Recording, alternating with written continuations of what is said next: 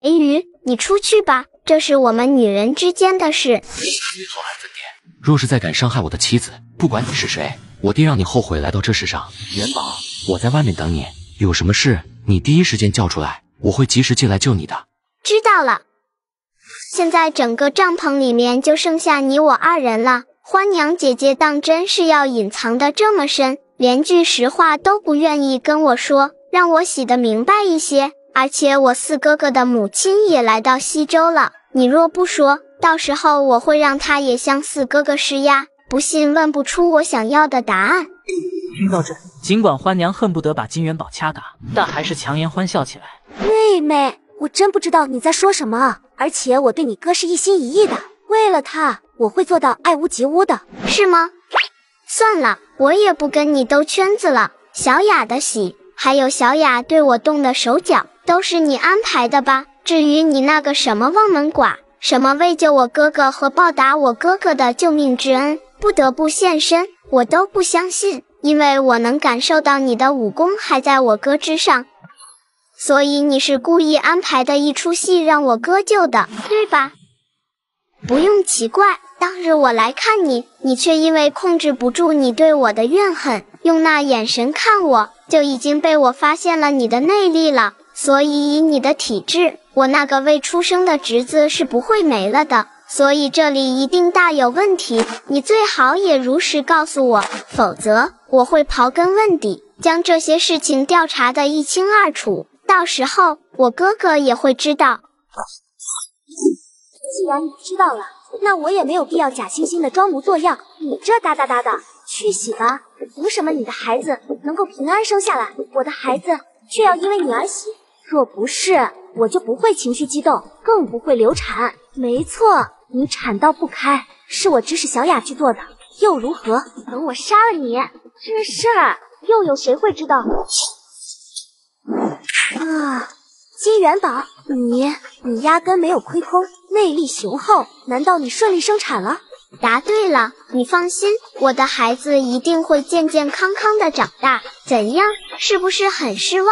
从你趁我不在时进陪于书房教唆我的下人开始，我就觉得你很有问题了。为什么好好的金四少奶奶你不做，非要对我和我的孩子动手脚？到底哪里惹着你了？居然下次狠手！既然这样，就别怪我不客气了，该你享受享受那种痛苦了。啊，金元宝，你疯了！放开我！你伤害了我，多宝也不会放过你的。我和他有情分在。啊，你不配跟我说情分，你最好就跟我说清楚，我那个侄子到底是怎么洗的？欢娘是倭国精心培养的细种，所以绝不会因为这点疼痛而屈服。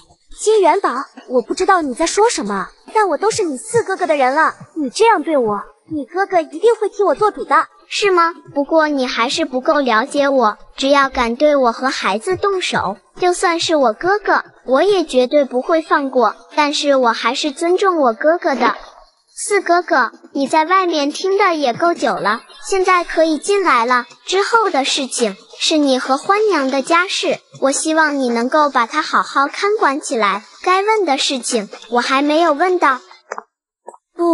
不是那样的，多宝，你听我跟你解释。还有什么好解释的？我刚刚在外面听得一清二楚。欢娘，我且问你一句，我们的孩子到底是怎么没有的？是因为意外，还是因为你？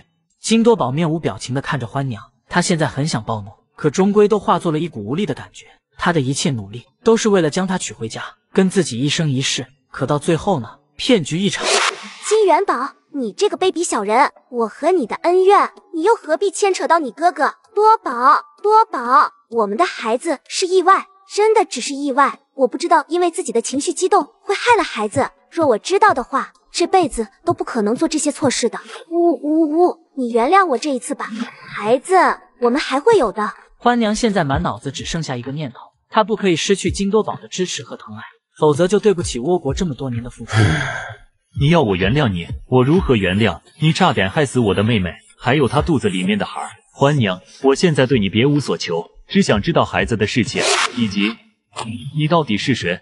多宝，我是你从水里救起来的欢娘啊，你忘记我们之间的情分了吗？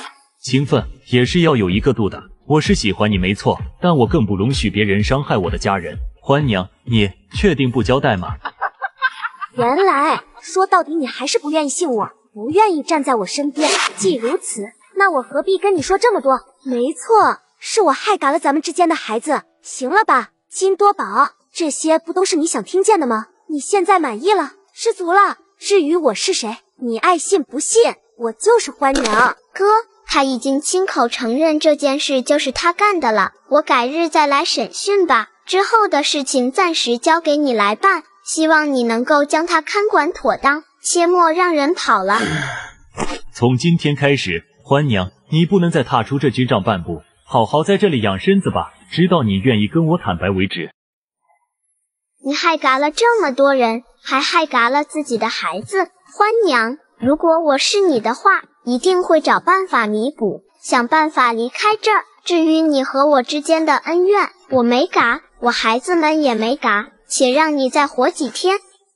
第二天夜里，黑衣人又用龟缩弓进入欢娘的军帐里。主子，太君那边已经收到消息，要派人来解决您了。若您想要保留体面的话，最好还是自己了断。怎么，太君派来解决我的人，不会是你吧？影子，你跟着我多少年了？你要背叛我？影子只会跟随主人，绝不会背叛。主子，要不您逃跑吧，逃去一个天涯海角，没人找得到您的地方。哥哥不在了，孩子也没了，就连金多宝都不再爱我，这一切都拜金元宝所赐。他不喜，我活着也没意义。你回去告诉国家，我要报仇，我不会自己了断。若他们敢派人过来，我就将倭国安插在大安王朝的细作全部供出来。若国家能够支持的我行动，那我灰原欢便是被拷打，都不会将细作一事说出来，自己掂量着办吧。影，你跟了我这么多年，平日里都是被用药控制，现在我把解药给你，你去找自己想要的生活吧，不用再管我了。主子，滚！我要以金元宝玉石俱焚。元宝，欢娘可是要对我们孩子下手的人，按你的性格，你应该是会把他嘎了的，而你却没有，是有其他原因吧？的确，留下他是为了要继续拷问，看看他葫芦里面卖的到底是什么药，又是什么组织派来的人，潜伏在我哥哥身边有什么作用。我有一种预感，欢娘的出现绝对不是我们想象中的那样简单，他背后的人也许是在图谋整个大安王朝，你懂我的思量吧？我懂，但是我只想你快意恩仇，就算是冲动一点，将欢娘杀了，皇上那边也有话可以交代，不用担心谁来找你的麻烦。谁若敢对你鼻子不是鼻子，眼睛不是眼睛的，看我怎么收拾他们。好啦，我有分寸的。主人，欢娘失败了，并且还扬言不许倭国那边派人去杀他，否则他就将倭国安插在大安王朝的细作全部供出来。虽然您不是倭国人，那些细作布下去也并非为了倭国的大计，可欢娘若随意拔除的话，就是坏了规矩，坏了主人您玩耍的乐趣，所以无妨，不过是一枚棋子罢了。他若是想闹的话，就闹吧，反正我做这一切都是为了让元宝拿到空间宝器，让他成为当之无愧的招财神府的主人。至于欢娘，本来就是一个凡人，就算是死了也无妨。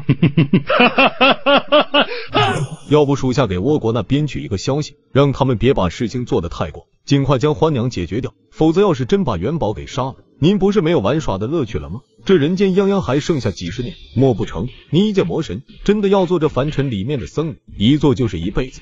当一天的和尚撞一天的钟，现在裴玉和元宝都没有转世成功，神魂复位，那我一个人知晓一切，就相当于科举提前拿到的答案，有什么乐趣？倒不如安静一些，等他们夫妻二人重登上神之位的时候，我再好好的重新的杀了他们。这一次想必裴玉和元宝再也没有重活一世的机会了吧，哈哈哈哈。不过倭国确实该警告一二，去告诉他们，犯我大安王朝者虽远必诛。虽然他们与我达成了共识，可却并不代表我要帮他们倭国谋夺大安王朝的天下。